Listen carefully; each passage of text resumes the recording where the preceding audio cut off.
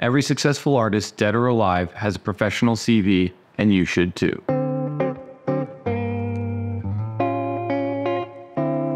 My name is Dan Pavsik. I also go by Infinite Prototype. I'm an artist and creative professional living and working in New York City. If you're new here and you like what you see, go ahead and comment on the video, give it a like, subscribe to the channel. I'll be making a lot more content for artists going forward. A CV or curriculum vitae is a document that serves as a detailed record of all your professional experiences and accomplishments as an artist. You can think of it as your artist resume. It helps industry professionals such as gallery owners, curators, or even potential collectors understand your journey as an artist. To these industry professionals, your CV showcases your dedication, your professionalism, and your commitment to your artistic practice. Now, if you don't have a CV and you're sitting here thinking that sounds dumb and you don't want to do it, I get it. It's another document, it's another thing the industry says you have to do and you're not really sure why. It's this old legacy format, but try to understand it from the perspective of someone who runs a gallery or an art space. They have cost associated with running that space, and it's hard to justify taking a risk on an artist who can't show their experience or exhibition history. A well-organized and professional CV is something you'll have with you throughout your entire career. It'll enhance your visibility and make you seem more professional in the art world. Okay, now let's break down what's actually on a CV. Typically, an artist CV includes the following sections. These first three are non-negotiable. You need to have them at the top. Starting at the very top is contact information. Name, email address, website. Underneath your contact information, you're going to put your education. That'll be any relevant academic degrees, art courses, or workshops you might have taken. Underneath education is where your exhibitions will go.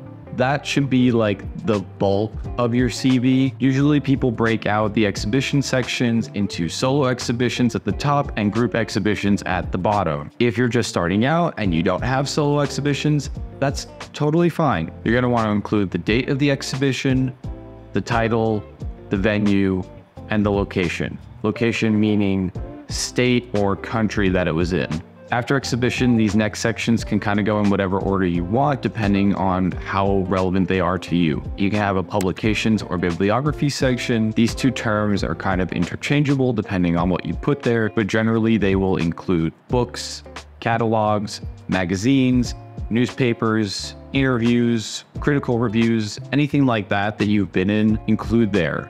And again, always include the date, title, and the publisher. If it's online, include a link to the publication. After that, you can have residencies and fellowships. Pretty self-explanatory. Any residencies or fellowships you participated in, again, date, title, location. I'm going to be saying that a lot. After that, we have awards and grants. Again, pretty self-explanatory. Any scholarships, grants, or financial awards you might have received. After that, we have collections. That'll be any public or private collections that might own your work. If it's a private collection that owns your work, just make sure you get the person's permission before you put their private name down on your CV. Some people may not like that. Now, I know there's probably a few people out there who are sitting there watching this thinking, I don't have any shows, I'm new to this, I don't know what to put on my CV to start with, and that's okay. Everyone starts from somewhere. Everyone starts at no shows. Everyone starts at one show. You can include the show at your local library. You can include any time you've put work in a cafe, or maybe you did an artist market somewhere. Think of anywhere around you that you have shown your work to other people. That's your start for your CV. That's what you should have as your #1 building block. Now, there's a few different ways you can go about building out your CV. I recommend either Google Doc or InDesign file. A Google Doc because it's free and more accessible, and an InDesign file because you get a little bit more control over the formatting and typefaces that you put on it. You should always keep two versions of your CV, a short version and a long version. The short version is for applications and your website. The long version is for your archive. It serves as a detailed record of every single exhibition or show you've ever been in. The short version is meant to be a condensed version of that, showing only your best of the best that you participated in. You'll always want to have a link to your CV on your website. That link should open in a separate tab and be a downloadable PDF for whoever is viewing it. You want to make it as easy as possible for someone who's interested in you to download your CV and have it on record. Now, if you stuck around this long, I've got something to say thank you. Down in the description will be a link to a free artist CV template that you can download.